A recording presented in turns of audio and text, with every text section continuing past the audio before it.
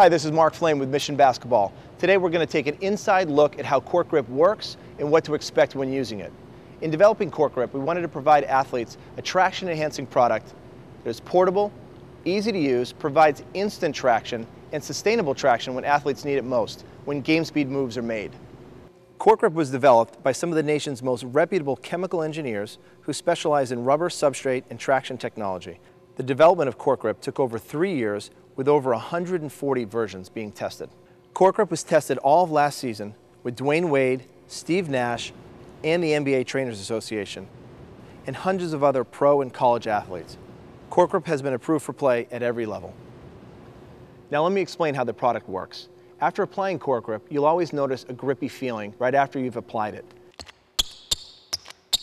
That feeling fades, and after that, Court Grip is activated and works when game speed moves are made. Court Grip's proprietary blend of ingredients is designed to have 2 major functional periods.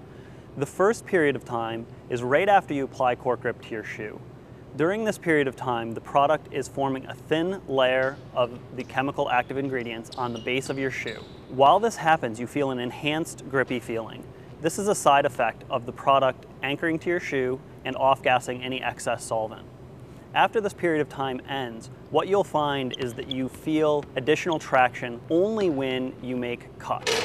The reason for this is the technology is pressure sensitive, so that when you change direction, applying a horizontal force to your sneaker, the shear forces will activate the proprietary ingredients and generate enhanced grip.